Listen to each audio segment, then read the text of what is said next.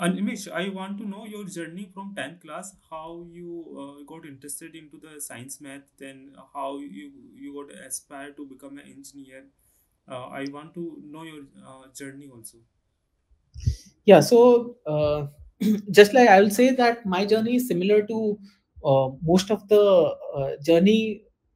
Sorry, my journey is similar to what all other engineers in India have gone through. After my 10th class, even I was confused about what field to choose. And one thing is, I passed out, uh, or I passed my 10th class back in 2008. So internet wasn't that prominent, so the access to information that we have today, I did not have the privilege to the same information back then.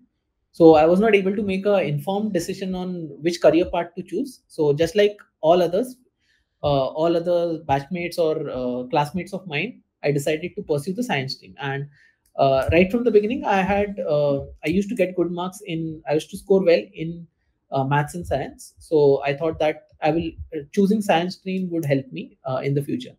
So that is how I made the decision to switch to science. And then later on, just like every other individual, right, or just like every other engineer in India who prepares for competitive exams for getting into engineering colleges, I went through the same journey. And then later, I was luckily I got through got admission in BITS, and I studied at BITS Pilani for 4 years of my engineering. Spent 4 years there, and post that, while I was doing engineering, I majored in Okay. electronics and instrumentation. So that is something which I'm not using right now, but I had to go through three rigorous years and study electronics. Uh, Later, during the final year of my college, the number of companies that were visiting the campus for Mhm. electronics, the number of jobs for electronics engineers was less, and less as compared to the jobs for computer science. So, just like every other engineer, I started preparing for IT companies coming for placements.